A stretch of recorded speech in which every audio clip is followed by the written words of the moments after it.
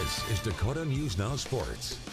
After two stirring, physical, and hard-fought rivalry games that came down to the final minute and then some against North Dakota State and South Dakota, the Jackrabbit football team could probably use a bye week. They got the next best thing in 1-7 Marie State. Today was Military Appreciation Day at Dana J. Dykehouse Stadium.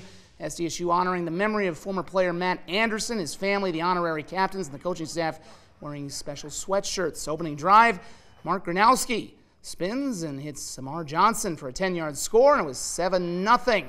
After a racer field goal, Angel Johnson will live up to their nickname, I guess, by racing 67 yards for a touchdown.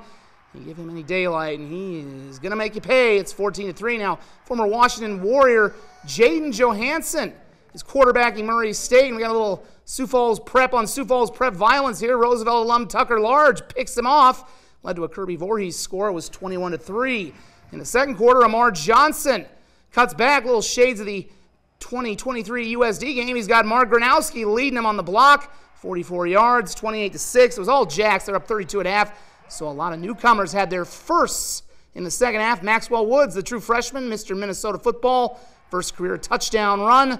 And then another of the new kids, not these kids, Logan Ogroski from the Chase Mason feed, 11 yards. Nice grab there. SDSU rolls.